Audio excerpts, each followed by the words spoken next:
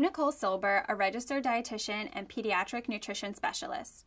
Studies show your baby's first solid foods have an impact on both their eating habits and health later on in life, making the transition from formula and breast milk to solids a really important one. Parents across the country want their kids to grow up eating healthy, but they don't always know when, what, and how to feed their infants for success.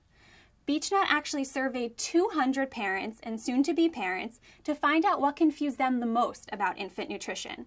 2 out of 3 parents said they wanted official government guidelines for infants under 2, and over half said the information available is often confusing and conflicting. Introducing solids doesn't always go as planned, and you know what? That's okay. Sometimes your little one just isn't ready, and you may have to revisit in a few weeks. Or they could simply refuse some foods. The key to starting off solid food introduction on the right foot is to make sure your baby is truly ready. At about 4 months of age, a full-term and healthy baby's body is starting to get ready to handle solids. This is when you should start looking for signs of readiness.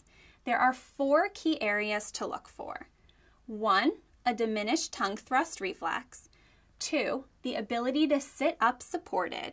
3, strong neck control. 4, an interest in food. If you can check all of these areas off, then your baby is likely ready for solids. If you can only check a few off, that's totally okay. Wait a week or 2 to reevaluate. Every baby is different, and it's more important to watch your baby than follow a calendar.